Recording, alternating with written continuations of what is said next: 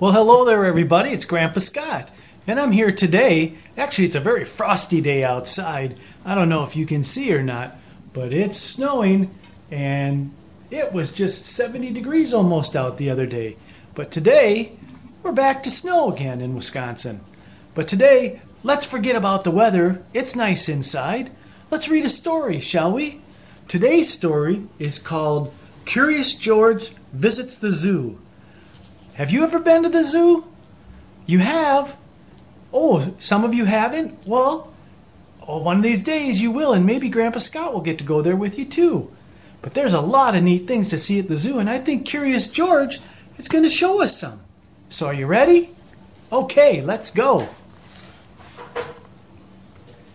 This is George. George was a good little monkey, and always very curious. One day, George's friend, the man in the yellow hat, said, "How would you like to see a real elephant, George? Let's go to the zoo." Wow, a real elephant? That'll be neat. There was a lot to see at the zoo. There were giraffes with necks so long they seemed to reach to the sky. Look at those guys. I bet you don't have a neck that long.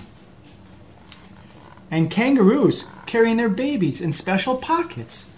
Well, would you look at that? It's just like it was made for the little kangaroo, which it was. And finally, there were elephants with their floppy ears and their long trunks munching on hay. It was lunchtime and George was starting to feel hungry. I bet after seeing all those elephants eating. He saw people enjoying their lunches on the park benches, and others were picnicking on the grass. "I'm going to find out what they feed the lions," said the man in the yellow hat. "Please wait here and try not to get into trouble, George." Does George get into trouble a lot? I think so. While George was waiting, he saw the zookeeper with a pail of bananas for the monkeys. Uh-oh. The keeper put the pail down to get a drink at the water fountain. George was hungry, so he grabbed the pail and he ran away with it. "Hey!" shouted the keeper. "Stop that monkey!" But George kept on running. There was a crowd of people standing near the monkey house. This would be just the place for George to hide.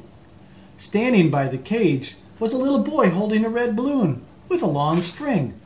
All of a sudden, one of the monkeys reached out and snatched the string from the boy's hand. Uh-oh, better be careful. The monkey took off with the balloon and climbed to the top of the cage. Can you see the monkey up at the top? But when he tried to squeeze the balloon through the bars, it was too big, and the other monkey started to shriek and to scream. Oh, it must have been a big uproar. The little boy started to cry. "Please, can somebody get his balloon back?" asked his mother. But none of the people could reach that high. George knew what to do. With the pail in his hand, he climbed up to the top of the cage. What do you think he might be doing? He took a few bananas and fed them to the monkeys. While the monkeys were eating, George snatched the balloon and swung down from the cage. He's a pretty smart monkey himself, isn't he? He handed the balloon back to the boy. Just then, the man in the yellow hat came running. "George!" the man cried.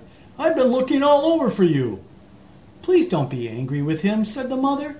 "He saved my son's balloon." George saved the day, but he was still very hungry. "Now it's time to feed ourselves, George," said the man in the yellow hat. And that's exactly what they did. Look at that. George has a whole bowl full of bananas just for him. Well, what do you think about that? A trip to the zoo? What'd they see? Monkeys? Kangaroos? Elephants? All kinds of things, even big giraffes. Well, I can't wait to hear about your adventures going to the zoo one day. But another important lesson in this is helping other people, just like George did when he helped the boy who lost his balloon. He wasn't selfish and kept all the bananas for himself. He gave them to the other monkeys so he could get that balloon back for the boy.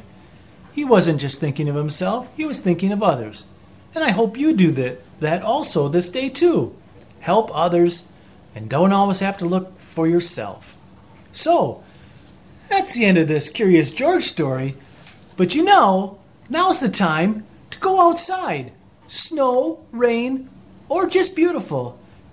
And go outside and have some fun, because this book story is all done.